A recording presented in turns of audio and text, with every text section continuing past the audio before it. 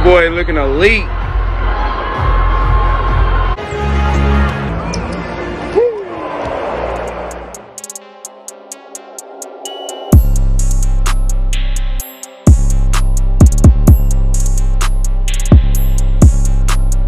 So you guys, I want to bring out this video on Ja Morant just because we definitely got some things we got to talk about. So we all know just recently All-Star Weekend was held in Salt Lake City, Utah. And there's actually a lot of things that I want to go over dealing with Ja Morant's second year experience playing in the All-Star game. Before I start this video, make sure you guys subscribe to my channel, leave a like on this video as well, and also press the notification bell for future updates. Now let's get to it. So we all know throughout Ja's 4 seasons in the NBA so far, he has already been named as a 2-time All-Star. Throughout this season actually has been very unique for him, mainly because he just recently debuted his new signature shoes called the Ja Ones, and Nike also held a pop-up shop at Mount 12 Ski, including an ice store for fans to have a one-of-a-kind experience with Ja Morant and his first signature shoe release. Throughout All-Star Weekend, Nike decided to debut the Ja Ones Midnight, which is an all-black colorway shoe with a translucent outsole.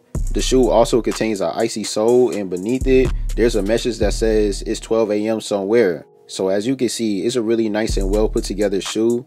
Ja even posted his reaction on his Instagram when he first saw the shoe, and you could tell that he really do like it a lot. So shout out to Nike. The shoe really gives out his personality. And also when they hosted Mount 12 Ski, they literally had a design of a shape of a Nike Ja Ones, a grizzly head with Ja's 12 chain, and a Ja One box. So they really was going all in for him, and you already know the fans really did love it, and they're not going to forget about that at all. So once he finished doing all of that, the very next day on Saturday during All-Star Weekend, Ja had press conference interviews with Jaren Jackson Jr.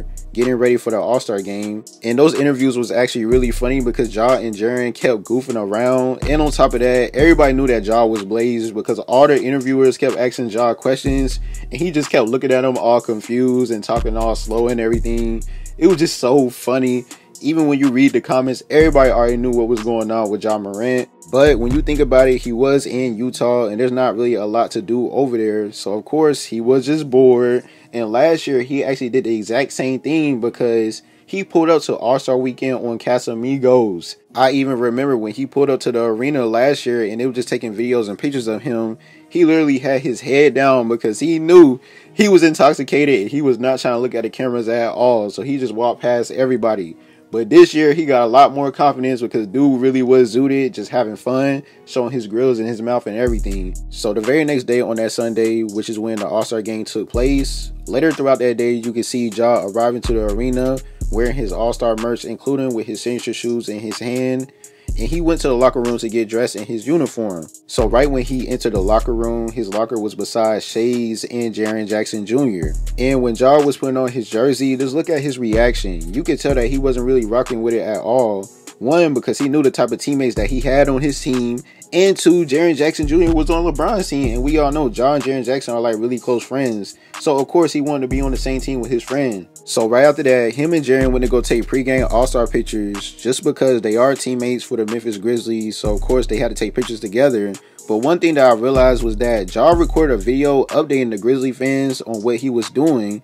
And basically during the video, you could tell that he really was upset about something. Now, honestly, I don't know exactly on what he was upset about, but I really do feel like something happened in the locker room. Because like I said, his first reaction when he saw his jersey and he was putting it on, you could tell he was not rocking with it at all. And now when he records a video, he's looking real upset. Like, I really do feel like something happened in that locker room.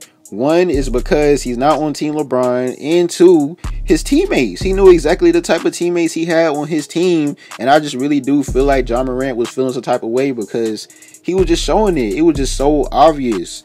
So right after that, Team LeBron and Team Giannis did player selection. Giannis ended up selecting Ja twice on accident, basically showing the respect he has for him. So of course, Giannis really do like Ja because he respects his game a lot. And honestly, I really feel like the reason why Ja was not on Team LeBron is because of Kyrie Irving. We all know the whole trade that happened with Kyrie getting sent to the Dallas Mavericks, and everybody wanted him to go to the Lakers playing alongside with LeBron James. So that's why LeBron drafted Kyrie Irving, so they can have their duo going on.